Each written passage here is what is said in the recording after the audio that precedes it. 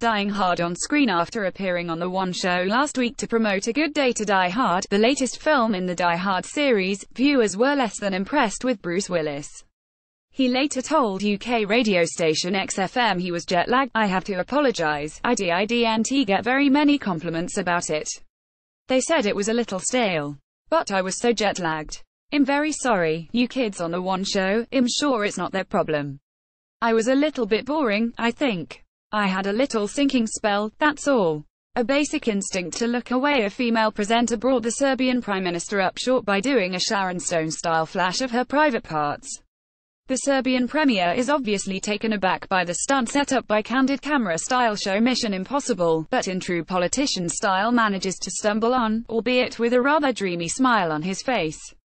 The Bee Gees walk out on Clive Anderson. It starts with the Bee Gees admitting that they used to be called Les Tossers. "You'll always be Les Tossers to me," quips the chat show host. Then when he claims to like Robin Gibb's solo effort but not to remember a song released by the other two brothers at the same time, Barry Gibb walks out saying, "You're the tosser, pal." Kerry Katona on This Morning She Turns Up Late. SHE's talking unnaturally slowly. SHE's slurring her words. Eventually Philip Schofield feels compelled to point out the fact that she doesn't seem right. Kerry blames it on the medication. Tom Cruise love struck on Oprah. He seemed to be rather too happy from the start, alternately dropping to his knees and punching the air.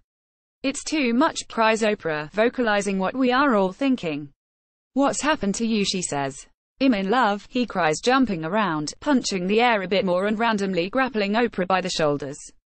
In the light of the subsequent breakup, could this have been a teensy-weensy case of protesting too much? Preston walks out on Never Mind the Buzzcocks, the moment when Buzzcocks presenter Simon Amstell's bullying style of hosting turned around to bite him on the backside, possibly. Preston was fresh from his Celebrity Big Brother appearance and his shotgun wedding to winner Chantel Horton. The last thing he wanted was dig after dig about the brainless vacuity of his new wife. "You would imagine, and you'd be right." As Amstel quoted passage after unrelenting embarrassing passage from Chantel's autobiography, Preston's stare slowly hardened until he could take it no more. "And maybe he thinks he's been voted off," said Bill Bailey, and picked out a replacement Preston from the audience who turned out, thanky, to be less wooden than the real thing. Oliver Reed on Anything He Sang, sozzled on Aspel. He said the word cock without referring to poultry on the Days O'Connor show. He ran amok on the word where they secretly filmed him drinking in his dressing room before the show. When Clive James asked him why he drank, he said, "Because the finest people I've ever met were in a pub." Fair enough. Meg Ryan on Parkinson. Parkinson's unusually aggressive questioning throws Ryan A on the defensive. Parky reacts by pointing out her icy body language. The conversation becomes more and more awkward with longer uncomfortable silences. A desperate Parky asks what she would do in his situation. "Wrap it up," says Ryan to ironic applause. Richard Madeley's Ali G impression. Daytime television legend, other half of Richard and Judy and serial putter of Foot in Mouth, Richard Madeley dressed up as Ali G on ITV's This Morning. Yeah, says Richard as Judy, not for the first time, squirms in the background. The scariest thing was that he really did look like the Staines-based rapper. Angus Deaton gets mauled on Have I Got News For You. He had been in the press earlier in the week for allegedly taking cocaine and seeing prostitutes. He was soon to be sacked by the BBC for it, but first he had to go through the on-screen hell of Paul Merton and Ian Hislop's endless jibes. BBC interviews the wrong guy. BBC News 24 presenter Karen Bowerman introduces Guy Cuny, the editor of the technology website, News Wireless. The look on the face of taxi driver Guy Gomer, who is actually there for a job interview, is priceless.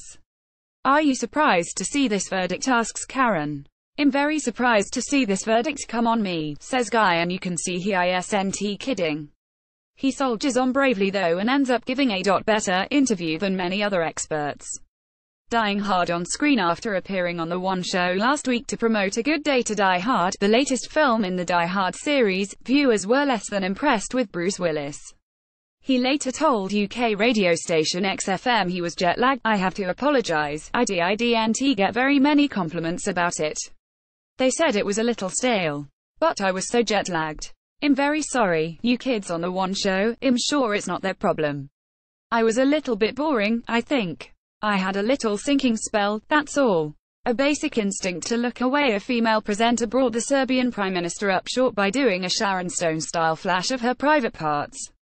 The Serbian Premier is obviously taken aback by the stunt set up by candid camera-style show Mission Impossible, but in true politician style manages to stumble on, albeit with a rather dreamy smile on his face. The Bee Gees walk out on Clive Anderson. It starts with the Bee Gees admitting that they used to be called Les Tossers. "You'll always be Les Tossers to me," quips the chat show host. Then when he claims to like Robin Gibb's solo effort but not to remember a song released by the other two brothers at the same time, Barry Gibb walks out saying, "You're the tosser, pal."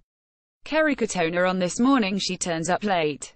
SHE's talking unnaturally slowly. SHE's slurring her words.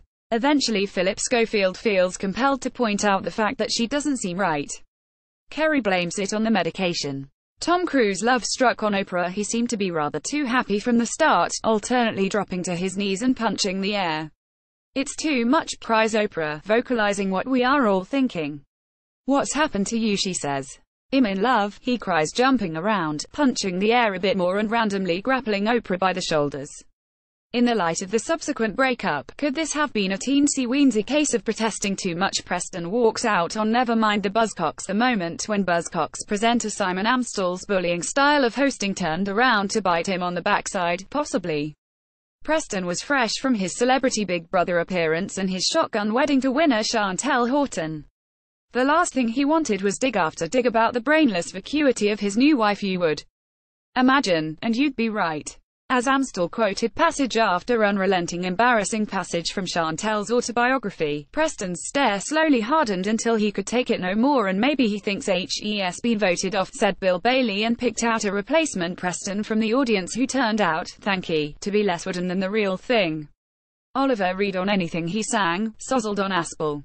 He said the word cock without referring to poultry on the Days O'Connor show. He ran amok on the word where they secretly filmed him drinking in his dressing room before the show. When Clive James asked him why he drank, he said, "Because the finest people I've ever met were in a pub." Fair enough. Meg Ryan on Parkinson. Parkinson's unusually aggressive questioning throws Ryan A on the defensive. Parky reacts by pointing out her icy body language. The conversation becomes more and more awkward with longer uncomfortable silences. A desperate Parky asks what she would do in his situation. "Wrap it up," says Ryan to ironic applause. Richard Madeley's Ali G impression. Daytime television legend, other half of Richard and Judy and serial putter of Foot in Mouth, Richard Madeley dressed up as Ali G on ITV's This Morning. "Yeah," says Richard as Judy, not for the first time, squirms in the background. The scariest thing was that he really did look like the Staines-based rapper.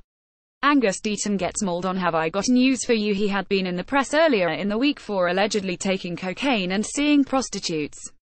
He was soon to be sacked by the BBC for it, but first he had to go through the on-screen hell of Paul Merton and Ian Hislop's endless jibes. BBC interviews the wrong guy. BBC News 24 presenter Karen Bowerman introduces Guy Cuny, the editor of the technology website, News Wireless. The look on the face of taxi driver Guy Gomer, who is actually there for a job interview, is priceless. "Are you surprised to see this verdict?" asks Karen. "I'm very surprised to see this verdict come on me," says Guy, and you can see he isn't kidding. He soldiers on bravely though and ends up giving a better interview than many other experts.